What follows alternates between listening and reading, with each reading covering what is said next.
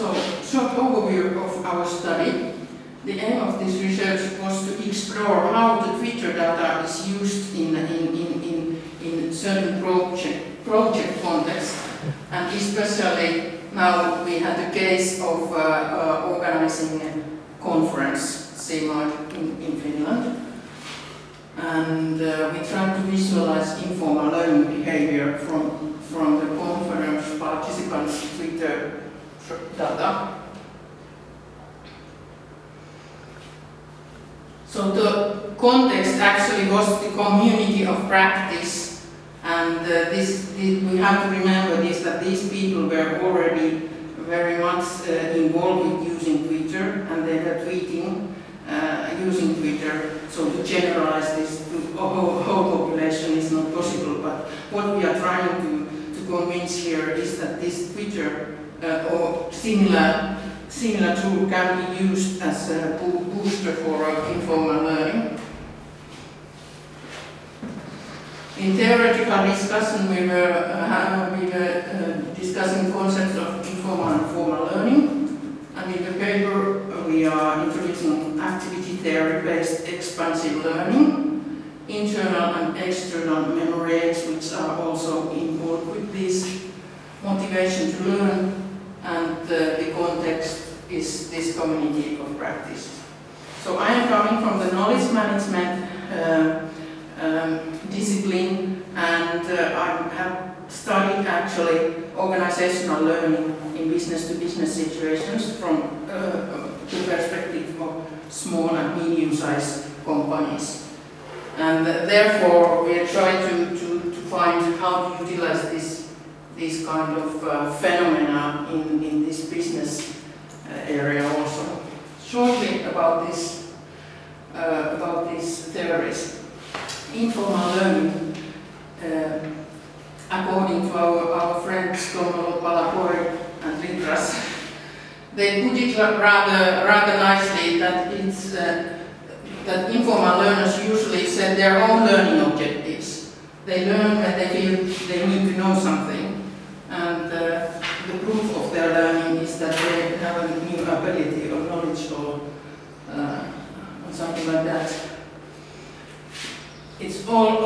It's fragmented, so you are asking questions, share your stories with others, and some casual conversation, and this is something we can do in social media in general.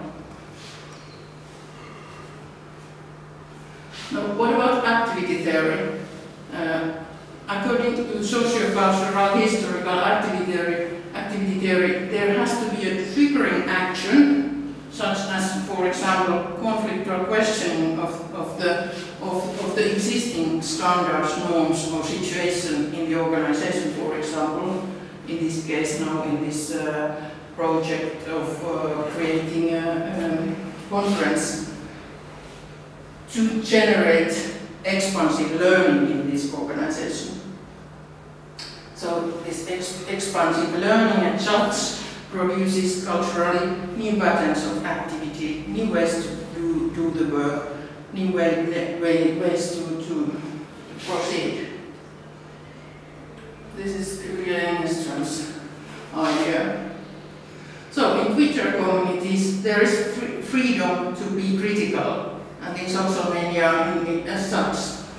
In other words, individuals tend to criticize in a social media, as you know. It's also a negative aspect, but you can actually use it also to make changes happen in your community or in your organization.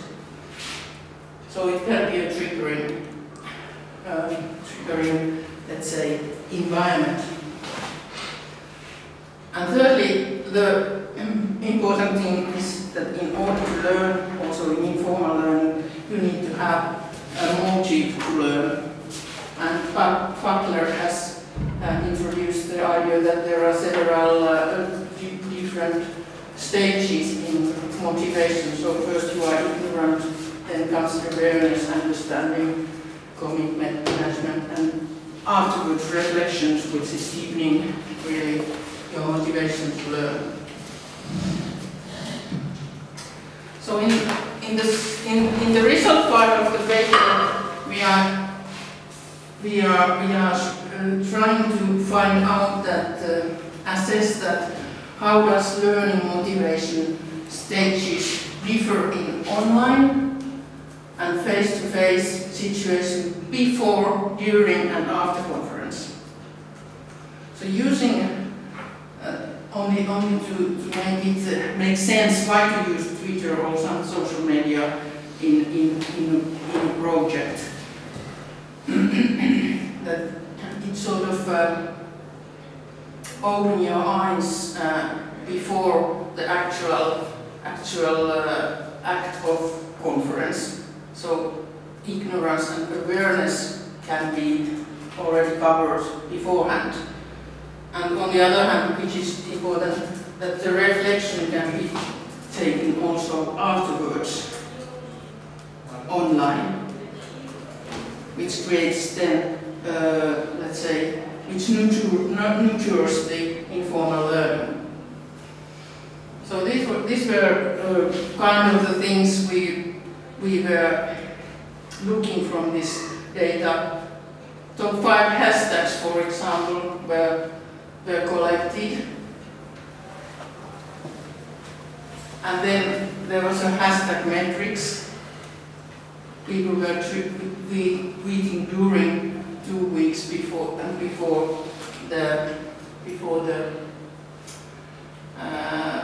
conference. And these are certain subject areas they were discussing. And also these colors are sort of telling that this was more dense discussion than the lighter one. So we find 7 different, let's say, subjects which were more or less intensively tweeted. Then there were some outliers about the topics which were not that important for the whole community or the big picture. And this is the interactive visualization. You can go and see them online also. And what about this? What can you figure out from this kind of thing? People can use those who have a similar interest in the network and share knowledge. But for the organizations, say organizers, this can give a clue how to, for example, make the teams or arrange tables or have a discussion groups and generate fruitful discussions, so to say, informal learning environments. So to conclude, we have a few propositions. So we propose that discussion in social media network can perform as a virtual, informal, collaborative learning environment.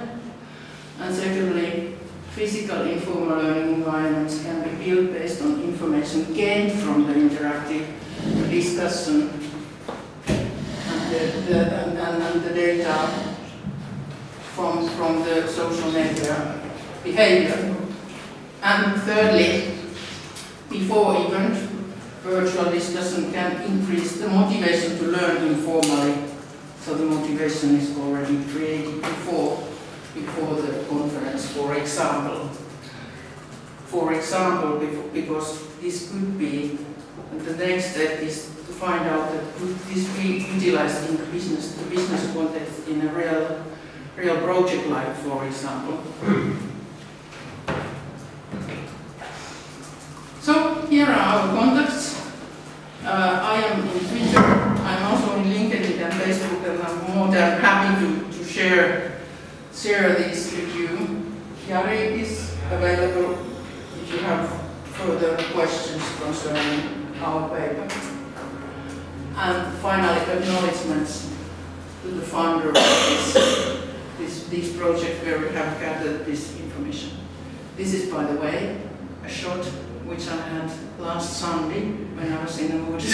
I was really this close to deer, and it was really one of the lifetime moments. So hopefully we have similar moments here.